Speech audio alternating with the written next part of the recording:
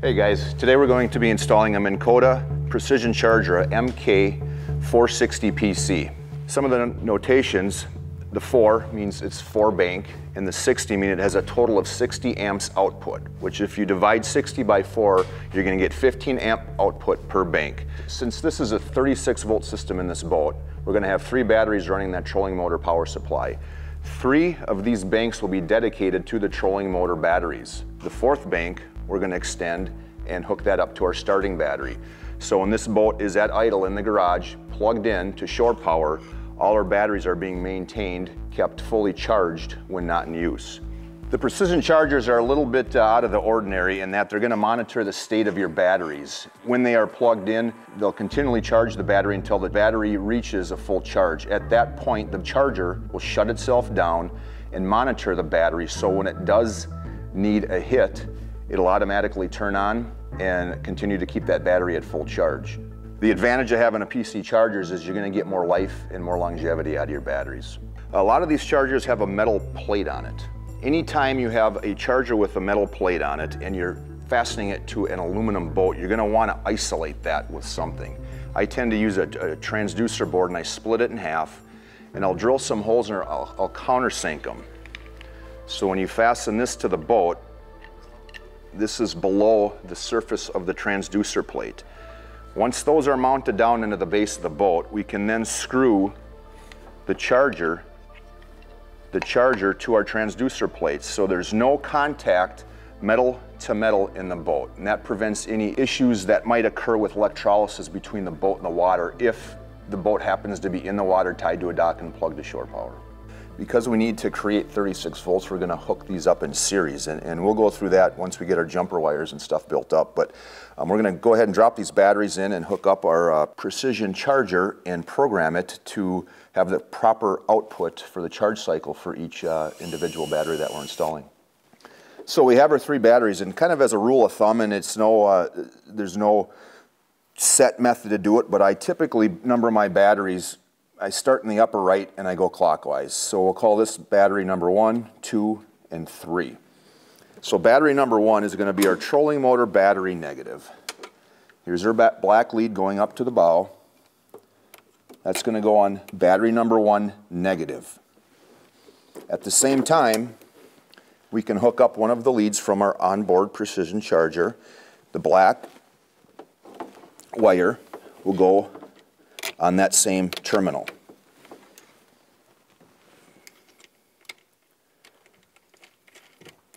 Battery number 1 positive now has to be hooked up to battery number 2 negative.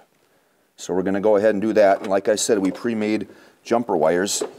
This is the same wire here, and you'll note that the one we're hooking to battery 1 positive is red, and the one that we're going to hook to battery 2 negative, I put a piece of black tape on so I know which terminal to hook it to. So we're now working on hooking up our series power supply, ultimately getting to 36 volts as an end result. So there's my jumper wire from battery 1 positive to battery 2 negative, which is on the left side here. Okay, and again at the same time, we can hook our charger lead negative to battery number 2.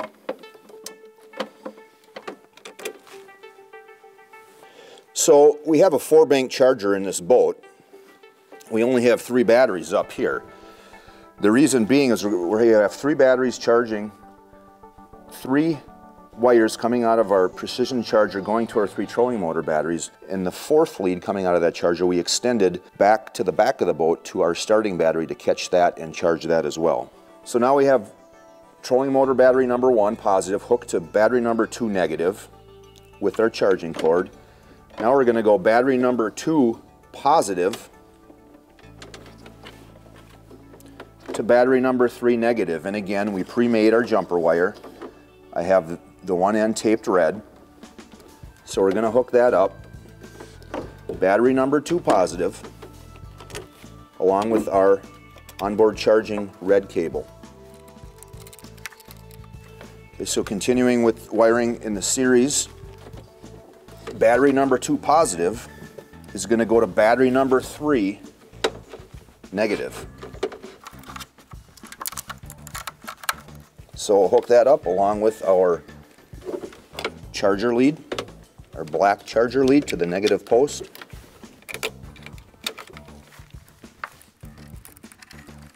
And last but not least, the positive terminal on our third battery is going to get the trolling motor power supply that has the circuit breaker attached to it. One thing to note on the circuit breaker, right now the circuit breaker is closed or turned on. There's a little yellow lever here.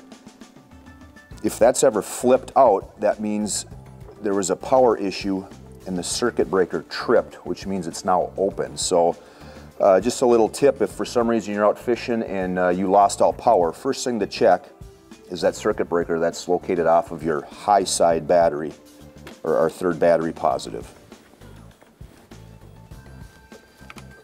So we'll hook that up along with our charging lead.